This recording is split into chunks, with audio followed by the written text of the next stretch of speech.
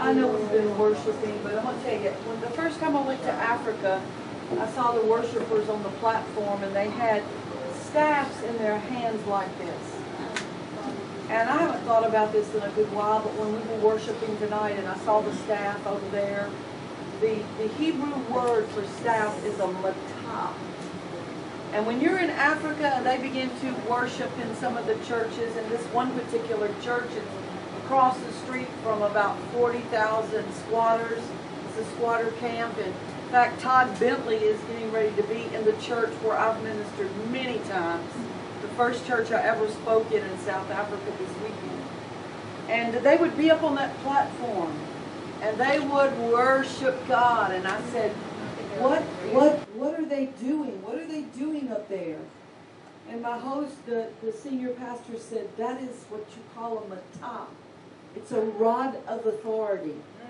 And as we were worshiping the Lord tonight, in particular this beautiful lady with her hands up in the air, the Lord said, tonight I am releasing. You know, I spoke about that last night, that we would be like Joshua. We would go in and there was going to be spiritual territory these last 6 months that we're going to, that have challenged us before. They're not going to challenge us anymore. Amen. And so tonight I picked up that and I said, Lord, tonight I believe you have a matah, a staff for everybody in here.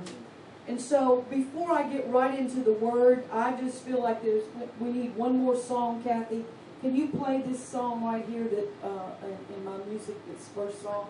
This is by the Binions, and I've prophesied over this couple, and they're out of Dallas, Texas. But this first song, I don't know, I can't get away from it. I've walked over and I've looked at it, but I just believe, even if it's for one individual or if it's for everyone in here, I want you to worship God just one more time. Because I decree to you that tonight, my sister, come, I'm going to use you as an example. The Lord says, I'm releasing a new level of authority, a rod of authority. Amen? And so this is not a long song. Do you have it? Oh, okay. Praise the Lord. She copied it today. This is not a long song, but I believe that God has something. So can we just see what happens? I am so hungry for God right now. Yeah. I've had every challenge there is to be challenged with today. So I'm picking up my rod of authority too. Are you hungry for the Lord? In the presence of God is where the glory is released. In the presence of God, the authority is released. Come on, somebody. Come on, let's just worship Him. Just a few more moments. Oh, are you hungry for God?